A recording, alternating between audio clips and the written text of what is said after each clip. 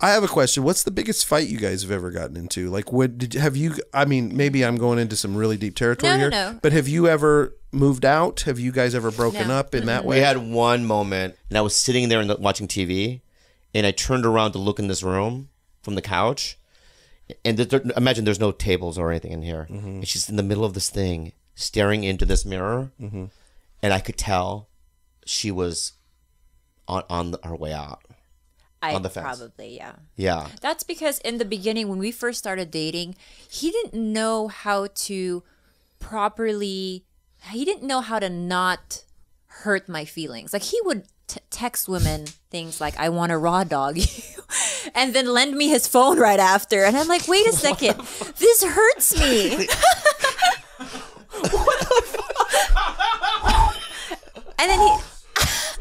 Eric, thoughts? He didn't know, I had to be very clear with him. I'm like, look, whatever agreements you've had in your previous relationship, this shit won't fly here. This hurts me. Yeah. And so eventually... Yeah.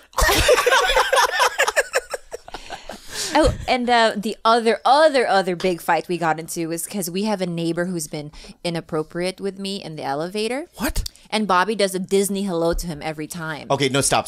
And my thing is, don't say hi to that guy. I fucking hate him. He groped me in an elevator, and he does a, hey, come to my show tonight. And he... Okay. Stop. All right. And I'm going to just say this, all right? You're right. It's fucked up. Yeah. But my neighbor next door, right, is... He's a fancy... He's a somebody. He's a fancy black guy. Musician. He's a fancy black guy. Huh? The guy that groped you? Yeah, and that's why he doesn't want to... And I'm not going to say what band, but he is the DJ, right, of a gigantic band on planet Earth. Yeah, you lost me at DJ. I know, but he does like the sound and all that stuff, right? Yeah. Here's the thing, is that, so he did that to her, right? That he rubbed against her, his hand against her whole body. Knowing very well that we've been together for a long time. And... so whenever I see him, I don't know what to do. So he comes out like I'm a 12-year-old boy. Yeah. So I go, hey, what's up? Come to my show. Why don't you and I wait outside your apartment together for him? He would destroy us.